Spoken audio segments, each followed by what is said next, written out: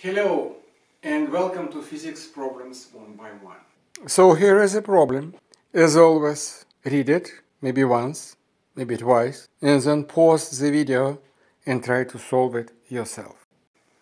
So let's continue with this 101 on quadratic functions. So let's analyze the case. Of course, a is always not equal 0, right? Or if you want this notation, always not equal 0. We analyzed when c equals 0, when both b and c equal 0, when b equals 0 but c is not. Let's analyze the case when c is 0 but b is not equal to 0. For example, let's solve this.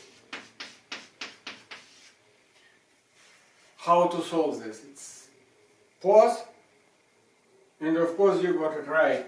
We can take x out and say x minus 5 equals 0. This would be a good way of solving this. And then we can say we have two cases. One case, this is equal 0, and we have x1 equals 0. And another case, this is equal to 0. X minus 5 equals 0, x2 equals 5. Again, we have two solutions for quadratic equation, and that's very good. So let's check how it relates to this generic formula. We have to write x1 divided over 2a. A is 1, so a is 1, minus b.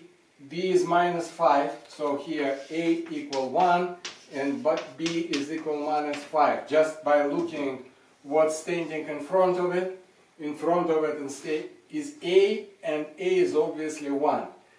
Here in front is minus 5, so b is equal minus 5. So minus b, this formula you should already remember, minus, it would be minus 5 plus minus 25, right? Because it would be b squared minus 5 squared, it would be 25, minus 4ac. c is 0, so minus 0. And so x12 equals 2 at the bottom, 5 here, plus minus 5, because square root of 25 is 5, and x12 equals 5 minus 5 over 2, x1, and this becomes 0, and x2 becomes 5 plus 5. 5 plus 5 over 2 becomes 5, so exactly what we got here, this and this. And we of course got this and this, which is the same. So two ways of solving this. Tell me what's easier. Of course this is easier. We factor out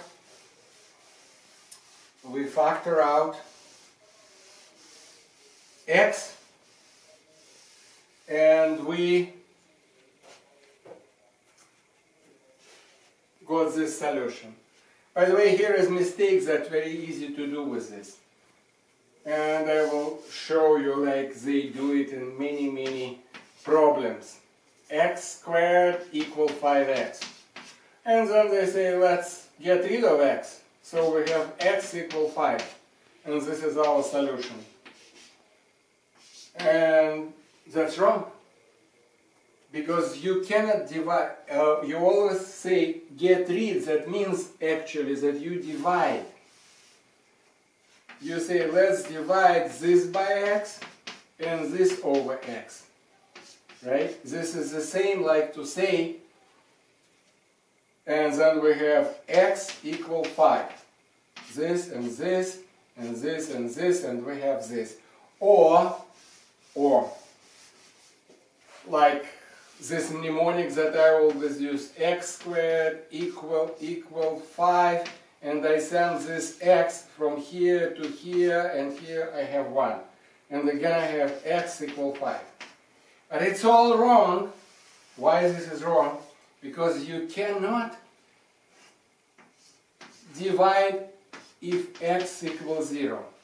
So basically you can do this, no problem. You can move it like that.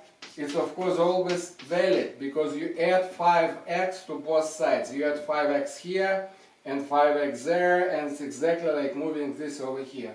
But sending x to the bottom possible only if x not equal to 0. Then of course you can divide and you immediately have x equal 5, and it's your first case and that's your first solution. Second solution, you can say, oh, what if x equals 0? Then you have to verify this. And you have 0 equals 0 and x equals 0 means the solution. But you cannot simply, so we again receive two roots, 5 and 0. But if you simply divide or cancel out and say this, then x equals 0 is lost.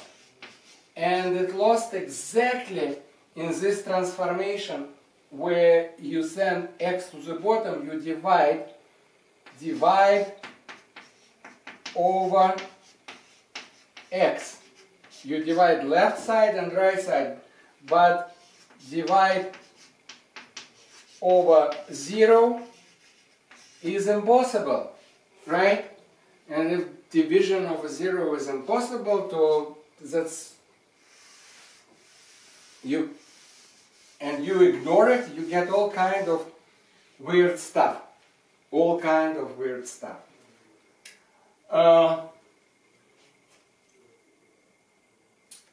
Anyway, we have this x squared. Let's go with the function. We now know how to solve it, and we solved it. But now let's go with the same function. And what can we say? Of course it would be the same parabola, because this is squared, this is single, and there is no c, but who cares? We know that as soon as this is squared, this will be a parabola. And let's say we take x very big, 10 million, 100 million. This would be the most important part, because 10 million multiplied by 10 million, this will be negligible. Or we'll take minus 10 millions. That means that if x is going, this will be very, and it will be growing. And if x is going this way, it would be growing again. So we know that branches are up. Branches up. Parabola is opens up. And why? Because a equal 1 and a is greater than 0. So this is the rule that always there that you have to kind of be comfortable with. If what is standing in front of your squared variable is positive, branches are going up. Okay? And likewise, if it would be negative, branches are going down. And it cannot be 0, because if this is 0, this is disappearing, and it's not quadratic equation, it's linear function. Straight linear function. Okay, so we know that this, and we know that this is the root. 0 is the root, and 5 is the root. Okay, so it will go like this, and we also know that parabola is symmetrical. And because it is symmetrical, it goes like this, and this is 2.5. So you know that it is 2.5, and to determine the minimum, the apex, all you have to do, you have to put this 2.5 and plug it here. So you will get 2.5 squared minus 5 multiplied by 2.5.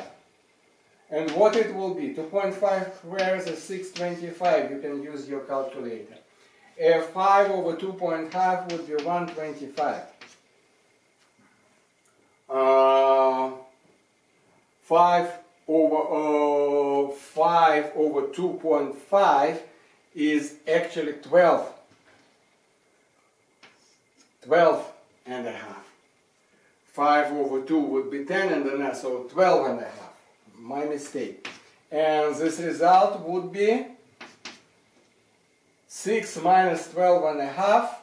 It would be minus 625. And so you know that this is your apex, minus 625. So, let me do it again. We have this case where c equals 0. For example, let's write it down, minus 3 x squared minus 9, and this is y over x.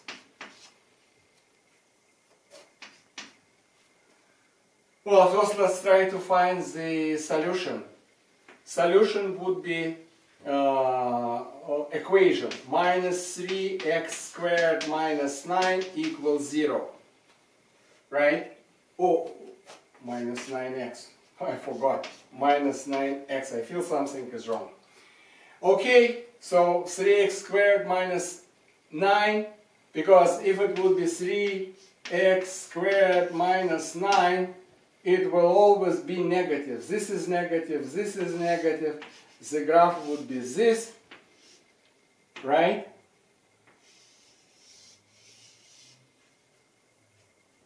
And this would be minus 9. And this would be apex. And we talked about in the previous problem. But it's not what I'm discussing here, it's just because I made a typo, look on this, and I don't understand what's going on. So, you maybe were confused. So this is confusion is resolved. So now we're solving this equation. So how? For example, we take minus 3, we take x, we have x plus 3 equals 0. Now we can divide over minus 1. We divide over minus 1, this would be 0, and this would be 3. X plus 3 equals 0. And we can divide over 3. It still will be 0 over 3, or we send 3 here, because any number, positive, negative, we can send from here to this denominator easily, or we can simply divide over 3 and nothing will happen unless this is 0. But 3 is not 0, so we can do it easily. X plus 3 equals 0, and we have x1 equals 0. The first possibility is that multiplication of two numbers give us 0. This is the first. And the second is x plus 3 equals 0. This bracket is 0, and then we have x2 equals minus 3. So we have 0 and minus 3 our solution. We can use this, but I'm not using this because it's more complicated than that, and it is very simple. And now let's build the graph. Yx equal minus 3x squared minus 9x. And we want to build this graph, and we start with this, with this, with this, and we put our, and first of all we say where parabola will go. Of course, if x would be very big number, I don't know, 1000, this would be 1000 squared. 1000 squared is a million. It would be minus 3 million. And this would be only minus 9,000. So million is so much more than 1000. Then this would be most important part that contributes to this value. So if x is big, this would be negative, and this is all determined by this sign. A equal minus 3, and it's less than 0, parabola is directed down, like that. Okay? Now I have to put the numbers, the roots. This is the first root, and minus 3 is the second root. So, that's become wrong, not because it's directed down wrong, it's still directed down, but it is shifted to the left. And this would be the solution, and this would be minus 1.5, and we can plug minus y equal minus 3 minus 1.5 squared, minus over minus would be 9 over 1.5, and I suggest you will do it, but it would be some positive number. Somewhere here, this would be this value, right? I don't want to spend time on this. basically, the bottom line, what that means, the case where c equals 0. First of all, a still determines up or down. If a, what's standing in front of x squared, is positive, parabola is opens up. If this number is negative, parabola is opens down. So a, the sign, I should write sign of a. See, I'm not good at lectures. It would like them. Sign of a determines d. Determines direction of up or down. And b determines shift left or right. So remember, we have x squared minus 5x.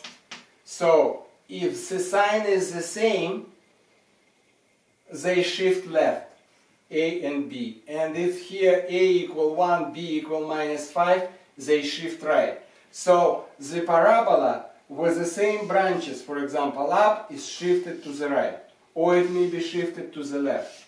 And this is original y and x. So parabola, the whole parabola is shifted. And also, another point is that when we have this form, x1 always equals, there is always one solution. And another solution would be what's standing here, right? So another solution would be b, because with negative sign, and another solution, x2 equal minus b. And so we found, and the fourth thing is that the axis of the symmetry is always between those numbers. So if this is x, and this is y, and this is the first root, and let's say this is the second root, the symmetry axis is always here. And then a determines whether we have this picture with negative a, or we have this picture with positive a, and accordingly this is maximum or this is minimum, and it's certainly located in between. Alright? And this is almost all I want to say about this, except one observation which is important. And this is that if we can come to the situation ax squared plus bx equals 0, and we can take x, factor it out, and we can say that it would be, and I can factor a, and this would be plus, x plus b over a equals 0. And I can forget about a, because a is just a number, it's not 0, and I can write x minus 0. Forget about a and presenting x in this shape. And here would be x minus ba equals 0. And that's very important, because immediately I have x minus x1 multiplied by x minus x2 equals 0. So basically what I did right now, I factored. We will not talk about factoring yet, and I will talk about this a little bit later. But I factored x out, and I received this presentation of the same function. So if I forget about 0, but I will be dealing with the function will look like this. I forgot a, because I get rid of a when I was solving the equation. Here I'm not solving the equation. I just made the same transformations. But basically that means this. And this is a fundamental thing, because turns out that this formula is valid for any kind of polynomial equation. Fourth, fifth, tenth, only there would be number of those squares, like 10 roots, and graph would be more complicated, and we will not be talking about this at all. But this factorization is very good thing when you can do it. You not always can do it with quadratic function, but when c equals 0, you always can do it. There is always two cases, right? Because when c equals 0, you always have two roots. And why? If you look here, discriminant is always b squared, and b squared is always positive. So you always can take square root of a positive number, and it would be exactly plus minus b, and you have really here 0 over 2a and 2b over 2a, and b is gone, and you have the result with the proper sign. So that's all that I'm saying, and next time we will be dealing when we solved like many cases. We solved both b and c equal 0. We solved b equals 0, c is not equal 0 last time. Now we solved b not 0, c equals 0, and so the next case when a, b and c all not equal, what will happen?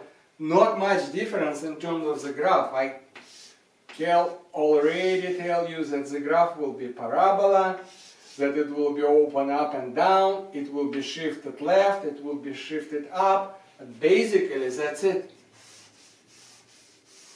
And that's enough for this clip.